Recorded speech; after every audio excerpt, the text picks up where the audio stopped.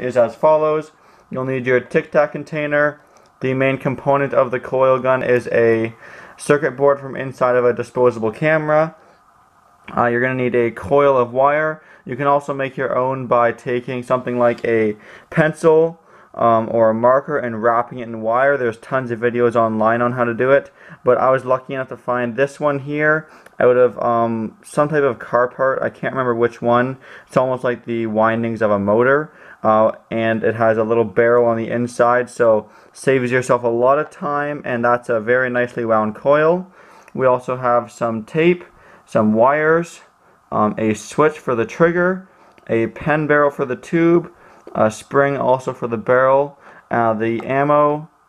I have all these little metal rods, and the tools we will need are a pair of scissors, knife, and a hot glue gun. So the main coil power will be provided by the inside circuit of a disposable camera. As you can see, this is the circuit that controls the flash on the camera. Essentially, what I did was went to a local camera shop, and they have all these used cameras that people give them after going on vacation or whatever. So I actually was able to collect, let me show you real quick, this bag of probably 100 cameras. So I can do lots of these projects or sell them, give them away. You let me know what you guys want to see. But anyway, what you do is, as long as it has a flash, you take apart the camera, and really the only thing inside is this sole circuit board. Essentially what it consists of is a big capacitor, a battery, and the flash light bulb thing. So this is the button which you usually would push on the front of the camera, and when you do so, the capacitor is charged with the battery. This one here doesn't really say on it, but I've read before that some of them say like 300 volts. So they're pretty powerful capacitors, and that's what we're going to use today to make our coil gun. First step is to wire up the circuit board. So I have a few wires here. These have alligator clips on the end, which I like because they make them super easy. Before working with these circuit boards, also always be sure to take something metal with an insulative handle and bridge the two capacitor terminals together. As you can see, I'm doing it now and it's not sparking, but very oftentimes these will still retain a charge, and you do not want to shock yourself with them because it hurts quite a bit. I will know from experience. Anyway, so what we're going to be doing is adding some wires to each side of the terminal on the capacitor. So I'm going to just clip on the first alligator clip there, but just so we don't want it to accidentally bridge inside the Tic Tac container, I cut off just a little square of electrical tape. I'm going to put it in between the two posts and wrap it around the little alligator clip just like that. Then when I connect the other one, as you can see, they have no way of touching, and basically we're going to bend them up as far as they go to keep this unit as compact as possible. Next up, go ahead and put your unit inside the Tic Tac box.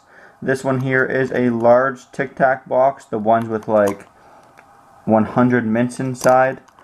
This is also the special edition for breast cancer, which is quite exciting. Anyway, so as you can see there, I just placed the circuit board inside the box, and basically the button that I was mentioning earlier that has to be pushed is right there. You can see it there. So what I'm going to do now off camera is take out the box, then using my X-Acto knife make a hole so that you can access the button from outside the Tic Tac box. There it is. The very first time I tried, it ended up working pretty good. Now as you can see, to charge it up, you can easily push that button. The nicest thing about using a Tic Tac box for this project is that the lid already comes with a perfect sized hole that you can just feed your wires into, feed them through, and then place the lid on your Tic Tac container. Now we're ready to wire. Quickly before we get to the wiring, I'm actually going to go ahead and do the barrel assembly. So this is our coil. As you can see, it has a blockage in the back, which is perfect so our ammunition doesn't just roll backwards.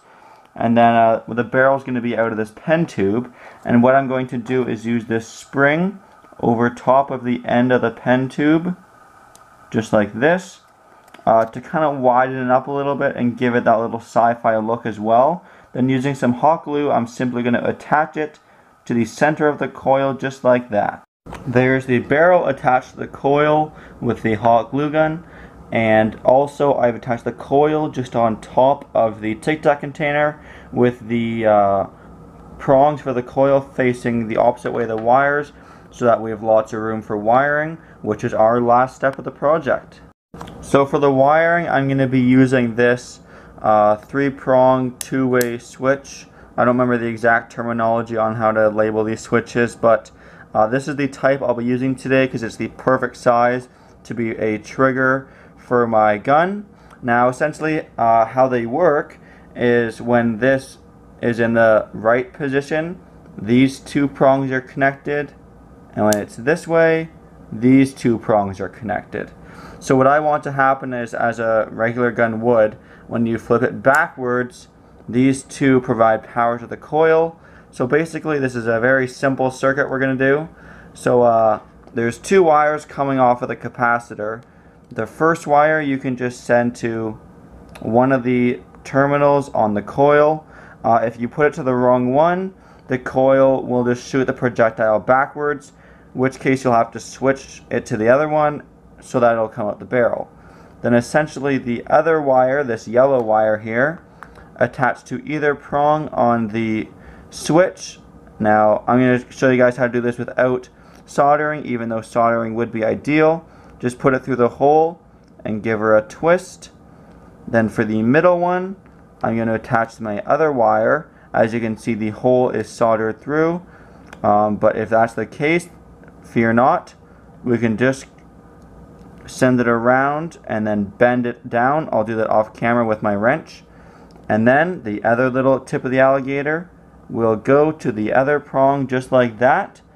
And now I'll just go ahead and hot glue the trigger, or the button that will be used as our trigger, in somewhere just like that.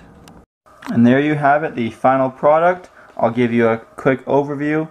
I mounted the switch like I said, and in order to get the polarity right, I had to switch up my wires, which is why it looks a little messy. Let me see if I can zoom in on it here for you guys. Yeah, there it is. So I had to switch the polarity so it fires forwards, not backwards. I also took it out so it's a hollow tube, but that makes it nice and easy for loading. You just put your piece of ammunition in the back, even overhang a little bit, and then you're good to fire. I switched out the board for one with a slightly bigger capacitor. This one says right on it, you can almost read it right there, it says 330 volts, so I know it's one of the big ones. So let's go ahead with a shooting test.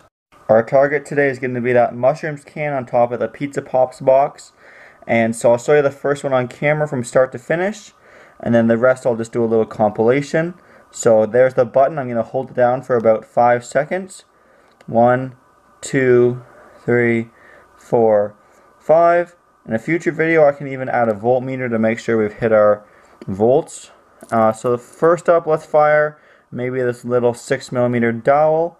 So essentially you put it just in the end of the coil, then holding it like a real pistol as it should be. Let's go ahead and hit the mushroom can in 3, 2, 1.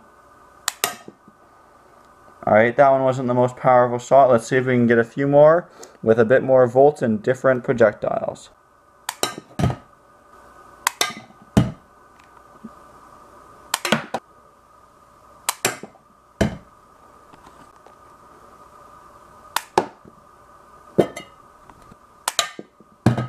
And for my last shooting test, I'm going to shoot it just towards my kitchen so you can see just how far it goes.